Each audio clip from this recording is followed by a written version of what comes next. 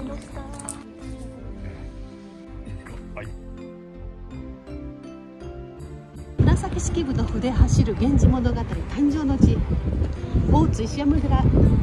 ようこそ。ようこそ。はい、石山寺。石山寺に入ります。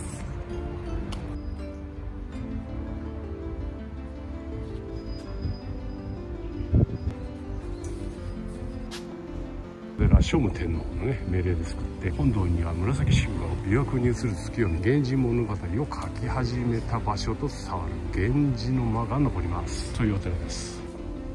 ほら、上りがどこか。大河ドラマ館入ります。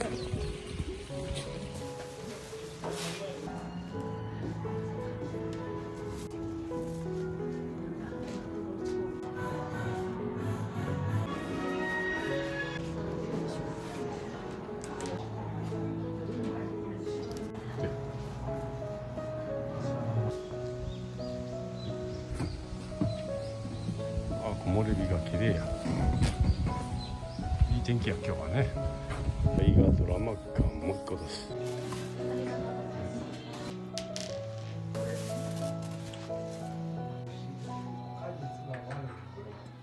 色の世界、平安の色ってってね、アパレル系草がしびれちゃう。これみんなもらってていいんだろう。私本も持ってるよ。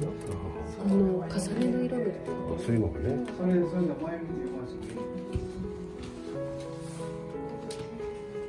香りとかね、色とかね。いっぱい展示した。建物がいいね。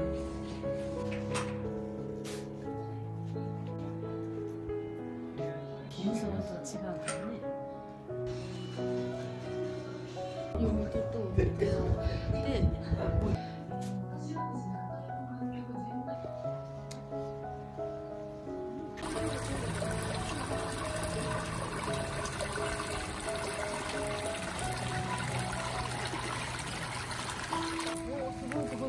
すごいよね。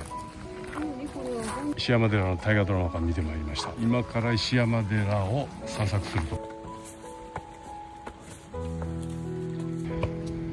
はい、多宝塔です。本堂。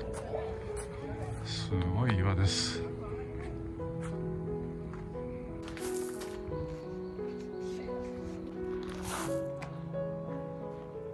ちらが本堂、石山寺本堂です。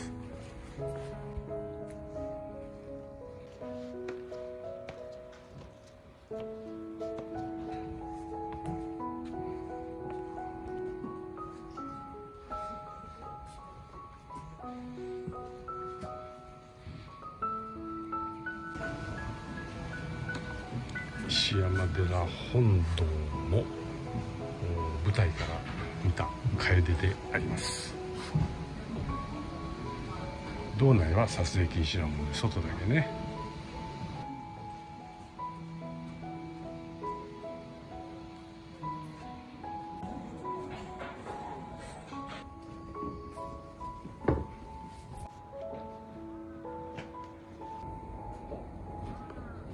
紫式部源氏の間。ここから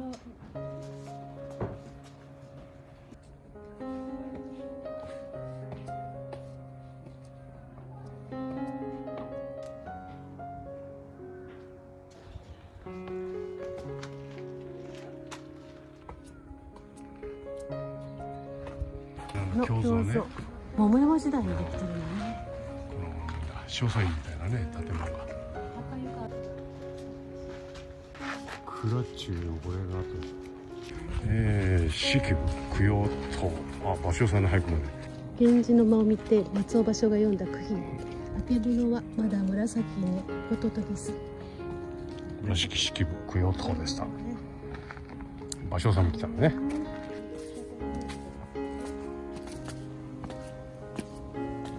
これは石山寺の多宝塔ですね。本尊大日如来久像。たのは1190年代。1190年代。ね、だからもう1000年前から。1000年前からあるものにちょっと触らせてもらっても。触っておりますよ。あ、これすごいね。すごいね、これ。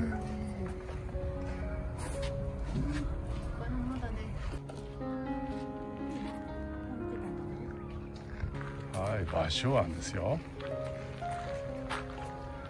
あ、ここから眺めがいいね。そういうことね。はい、石山寺っていうのは、その名の通り。ね、さっきも石だらけ。石だらけ。まで石が。なんで石山寺だ。外からね、この場所案でしょ。ちょっとなんか能舞台の中流れなくね。で、茶でもやったのか。で、これほら琵琶湖ですよ。この舞台からね。さっきの源氏の間から紫式部が見えてたんだ。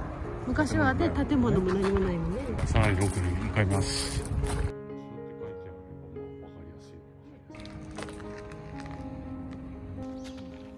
紫式部像まで歩いていきます。ちょっとね、小高い山の上の方にあるみたいですよ。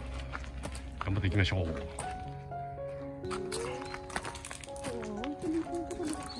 光像です。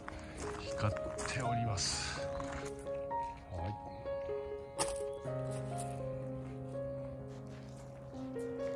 い。紫式部像、こちらです。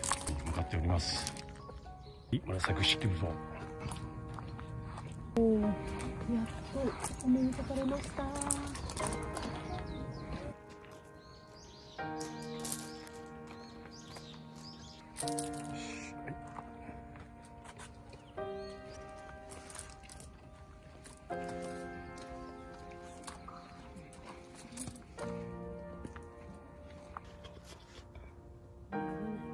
作はどこだろうかな。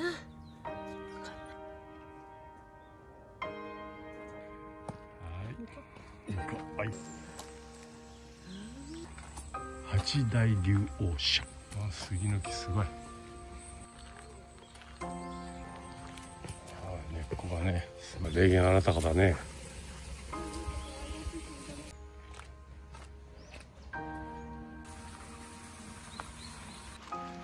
縁か。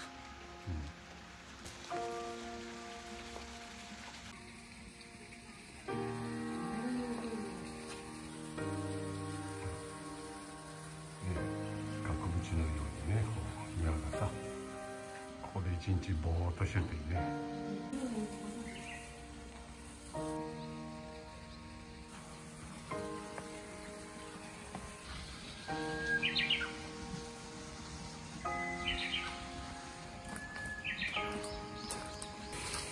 確か四大寺の奈良の方にね、まあトラックとかない時代やから大変だわね。奈良まで運ぶなんて。もう石がもう石の山だからね。本当に石山寺ですわ。石だらけです。はい、一周回ってまいりました。石山寺でした。ね、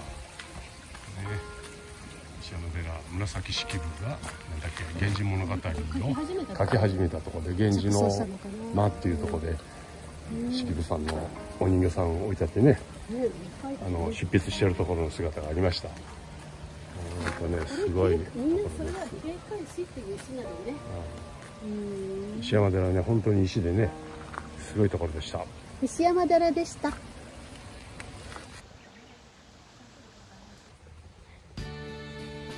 い、牛車が置いてあります。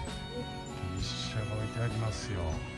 お茶はここでまた。お茶会かなんかやるところだよね。風流だね。静かだね。門の奥にはほら牛車がね置いてあります。